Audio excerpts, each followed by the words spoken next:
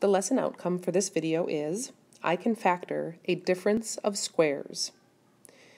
Now the thing about factoring a difference of squares is you need to understand what the vocabulary means, difference of squares, what does this mean? And then the other thing you need to understand in this section is actually this is just a shortcut, okay? It is not something you have to learn how to do, but it is a very, very helpful shortcut. It makes things a lot easier.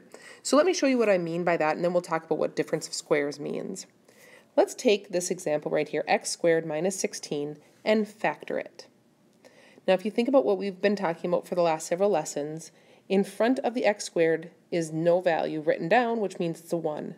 So we can factor this using our skills we learned about factoring when a equals 1. To do that, we wrote the c term out off to the side over here, and we talked about its factors. Now notice the c term here is negative 16, and I'm going to demonstrate this by adding something here. What you're probably noticing is there's only 2 terms here, okay, and that's because our middle term is missing. This middle term right here is our x term, our term with the variable x, and there isn't any here. What that means is you have plus 0x. You don't have any x's. And then you have minus 16. Now that might look more normal to you about what we've been working on in class. So let's factor this. Negative 16, because a equals 1, we just have to take that third term, the c term, negative 16, and find its factors. Well, its factors are 1 and 16, and one of them needs to be negative, or 2 and 8, and one of them needs to be negative. It's not divisible by 3, but it is divisible by 4, 4 times 4, and one of them needs to be negative. Now, just like normal, where are the 2 factors? Where's the factor pair that adds up to our middle term of 0x's? Well, you might see right here, negative 4 and positive 4 adds up to 0. So we would know that our factors are, remember when we have a equals 0, we can just put our parentheses down. We know x times x gives us this x squared right here. And then we put our factors of negative 4 and positive 4. This is now factored, and it's factored just like what we've been learning in class. But, like I mentioned, there's a shortcut. The reason there's a shortcut is because 16, the number 16, is what we know as a perfect square. A perfect square means that it can be square rooted, and 16 can be square rooted because 4 times 4 is 16. Because it's 4 times 4, and because we needed to get a negative value with 16, negative 16, one of them had to be negative and the other one had to be positive, which means these add up to 0, which is our middle term. Long story short, what this means is if we see a perfect square in our c value right here, and we have a difference, now let's remember, key word here, difference is another word for subtraction, right?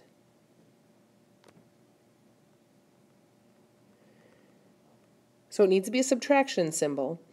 If we have a difference of perfect squares, so 16 we said is a perfect square because it's 4 times 4. Difference means subtraction, and we have a subtraction symbol in between our terms. And to be honest, over here, this is actually a perfect square as well. X squared is a perfect square because x times itself, x times x, is x squared.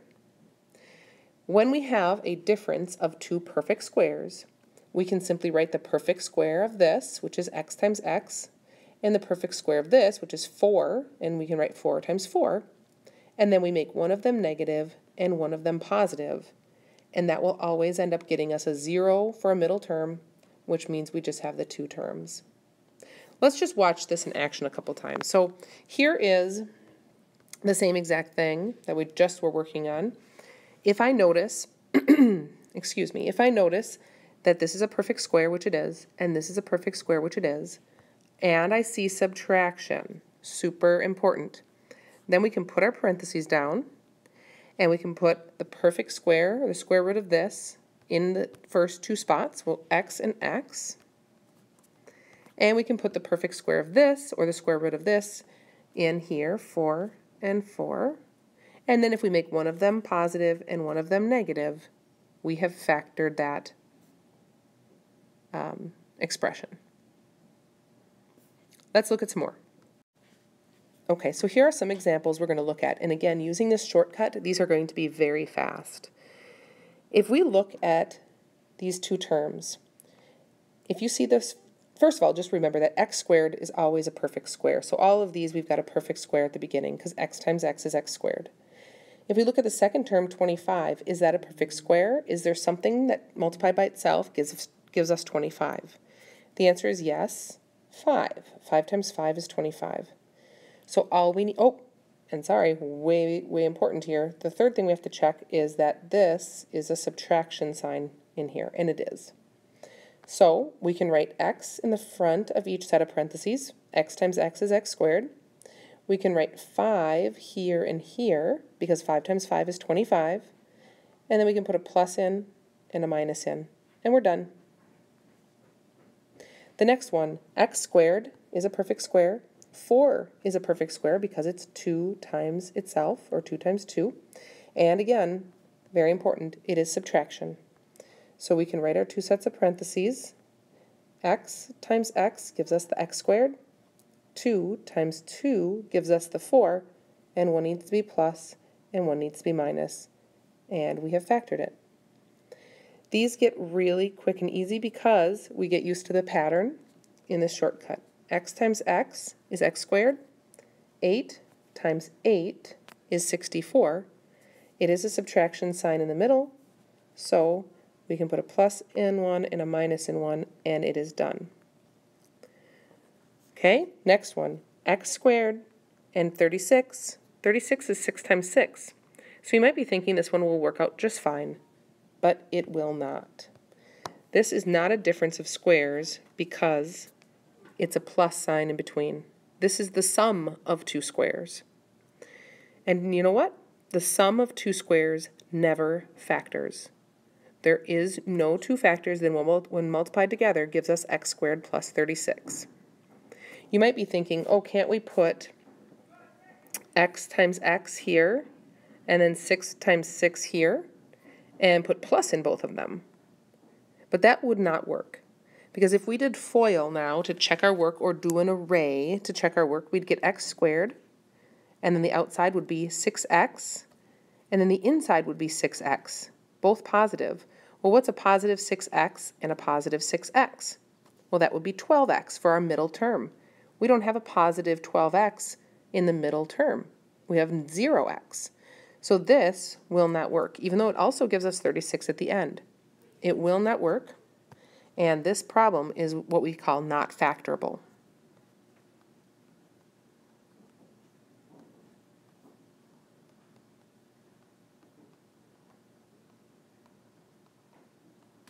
Okay? Again, if there's a sum, it's not going to work. All right, now these next three change things up just a little bit. It's still the same process, though, as long as we've got a difference, which is subtraction, which we have, and two perfect squares. We've talked about how x squared is a perfect square, x times x, and we talked about 49. Well, that's a perfect square, 7 times 7. And what about this number out here, though, 16? Well, 16 is also a perfect square, 4 times 4. So we've got everything as needed in order to use our shortcut. Now be careful, this time it's not just going to be x times x. The 16 right here means that this is going to be 4x times 4x. Because what's 4x times 4x? Well, it's 16x squared. And then we put in a 7 and a 7, because 7 times 7 is 49. And then we make one a sum and one a difference. One is plus, one is minus, and we are done. Again, if we check this by FOIL or the array, it would work. I'm just going to do that one more time here. 4x times 4x is 16x squared. The outside will be negative 28x, and the inside would be positive 28x. What's negative 28x plus 28x? Well, that's 0x, which is why we have no middle term. And then 7 times negative 7 is negative 49. Let's try these last two. Why don't you pause the video and try these last two and then check back to see if you factored them correctly.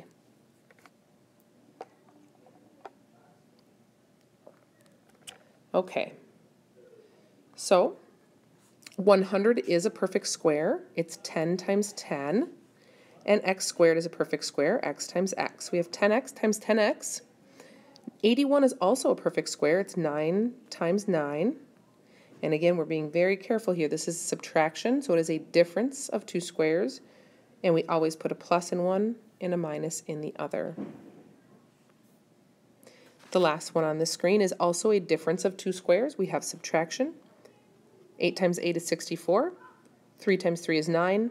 And x times x is x squared. So we put our parentheses down. We know 3x times 3x gives us that 9x squared.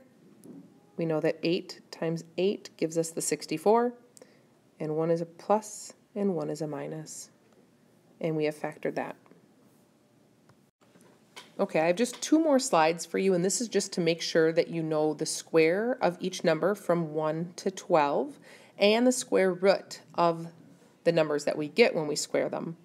You'll understand that on the second screen, or the next screen. So the first thing I want you to do is just pause the video, write these down: 2, 6, 9, 1, 3, 11, 5, 7, 4, 10, 8, and 12. And I'd like you to square each of them. See if you can do it without your calculator. Again, you're multiplying that number by itself. So pause the video, try them, and then check them. Okay? So 2 squared, you should have got 4. 6 squared is 36. 9 squared is 81. 1 squared is 1. 3 squared is 9. 11 squared, do you know that one? It's 121. 5 squared is 25. 5 times 5. 7 squared is 49. 4 squared is 16. 10 squared is 100. 8 squared is 64. And 12 squared, 144. Okay, it's good. It's important for us to know all of these squares as we go along. Now on the next screen, we're going to take these kind of values and we're going to square root them to see if we can come up with the number that you get when you square root. Okay, so again, go ahead, square root each number and see if you can get these on your own, and then check to see how you did.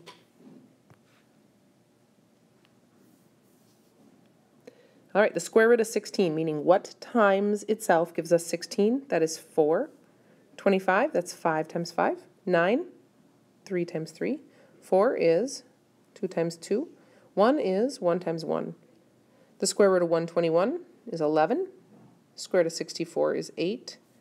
6 times 6 is 36. Sorry. 49 is 7. 81 is 9. 100 is 10. And 144 is 12.